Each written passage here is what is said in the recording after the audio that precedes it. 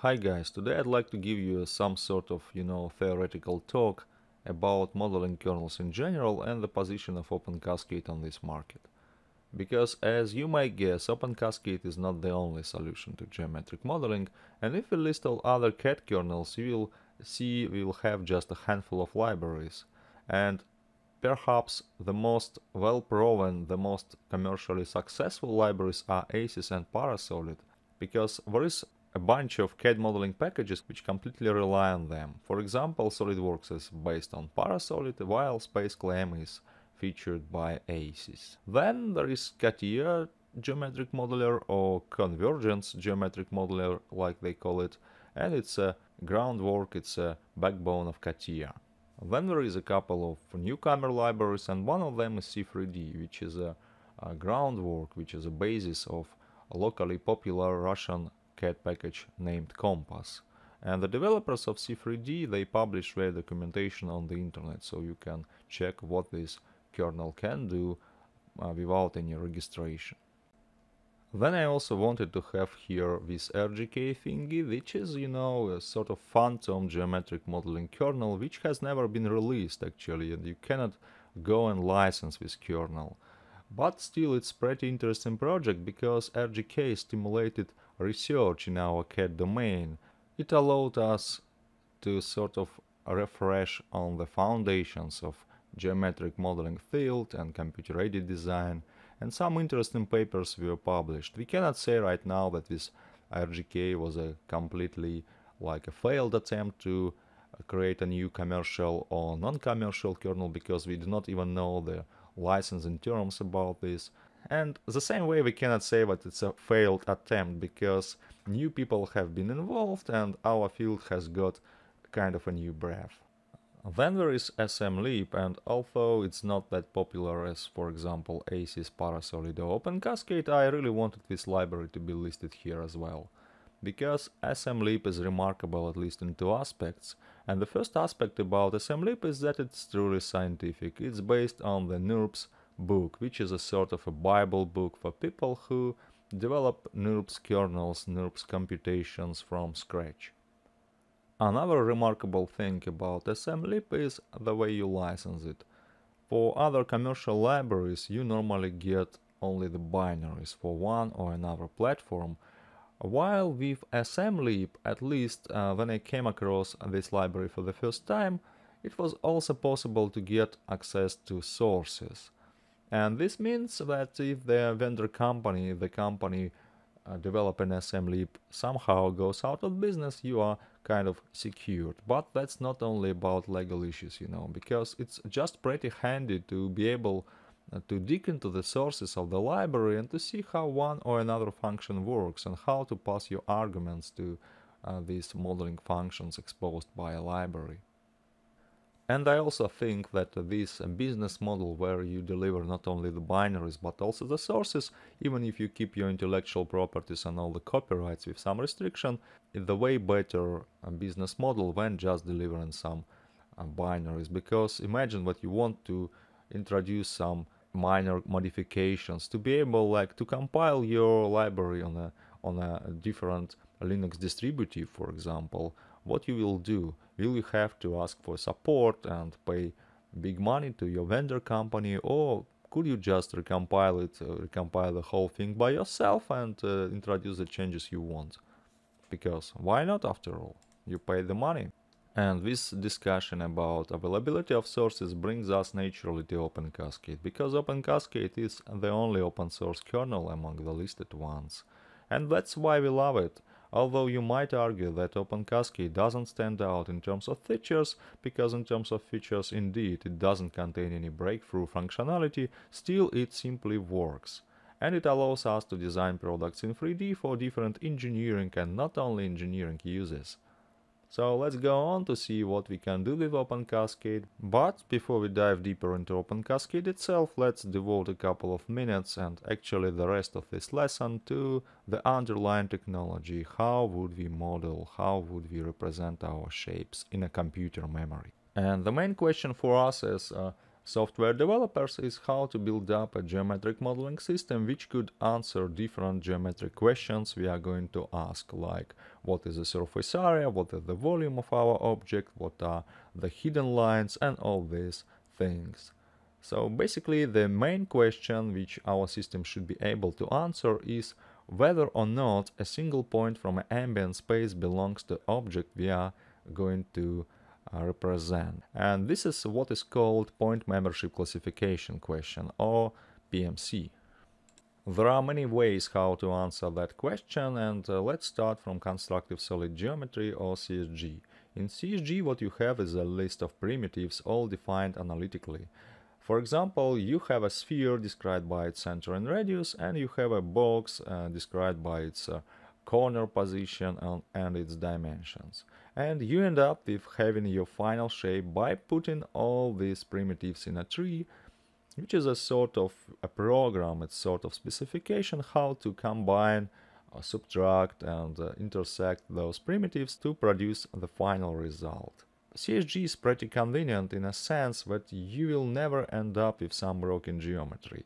And in the worst case, you will have just an empty result. But if you put your arguments in some meaningful way, then you are sure that you will have just solid and perfect object out of your CSG program. And the problem with CSG is that it's sort of limited because you do not have any explicit representation for your boundaries and you have to evaluate them. And also the representational power of CSG is limited because you only ground your modeling on a set of predefined primitives. And very likely you do not have just an infinite set of primitives, you have just like a collection of them. Quite often CSG is considered as an old and legacy and even dead technology, but that's not necessarily true. Because CSG has got another incarnation, so to speak, in the classical feature-based modeling applications, like in SolidWorks for example. There it finds its niche, because what is a feature? A volumetric feature is basically a result of a Boolean operation between a stock volume or a previous feature and some feature descriptor. So imagine like you have a stock volume, which is a piece of raw material, and then you want to drill a hole out of it. So you take a cylindrical tool and you run Boolean subtraction between these two operands. And then you store this sequence of operations somewhere in your application, and you end up finally with a sort of something which looks a little bit like a CSG tree. But okay, finally CSG is not the best technology out there, and there are just better technologies like boundary representation. And boundary representation is simply more computationally convenient and more general because it allows you to represent a larger variety of shapes. The very idea of boundary representation is to give exact mathematical equations to the curves and surfaces which compose the exterior of your model in 3D. We can actually speak a lot about the underlying data structure behind BREP and all this, separation onto topology and geometry, which is sort of well-turned idea.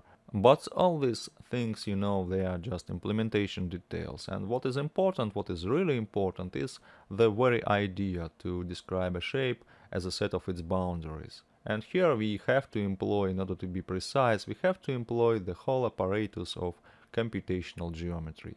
And this is where this modeling stuff starts to be really scientific and interesting. Then there is another modeling technique which can be seen actually as a special case for boundary representation. It's a facet or mesh modeling. Here you still have the explicit representation of your boundary, but instead of using curved and parametric surfaces, you are using something more simple like triangles or quadrangles.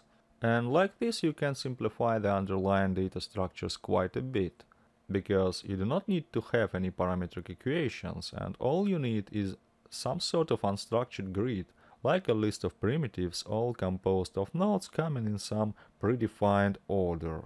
And this is a very popular approach to modeling, especially in computer graphics domain, including gaming or sculpturing, because here you can build up very efficient and robust modeling algorithms. The drawback of this modeling approach is pretty obvious at the same time. You model for shape and you do not model for accuracy. and the accuracy is sacrificed for better efficiency, robustness, and simplicity of this whole thing. And the major drawback of this faceted representation for traditional CAD applications such as CNC machining, for example, is unavailability of features. Because if you want to manufacture something, if you want to produce a milling path for your product, you need to know the exact surface types. Or if you want, for example, to run any sort of numerical simulation, you might want to generate a finite element model out of your master shape, and with faceted representation you simply do not have this master shape, you simply do not have this ideal state of geometry which can be used as a primary representation to derive all the secondary representations.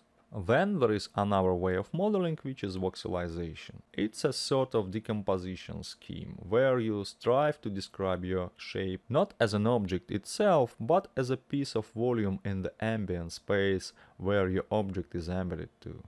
Here you can use different approaches for decomposition, starting from plain and simple uniform decomposition, where you have like a 3D raster image, and ending up with some more advanced techniques, for example, such as adaptive distance fields. Such adaptive schemes are more compressed and they allow for saving a great deal of memory and computational resources.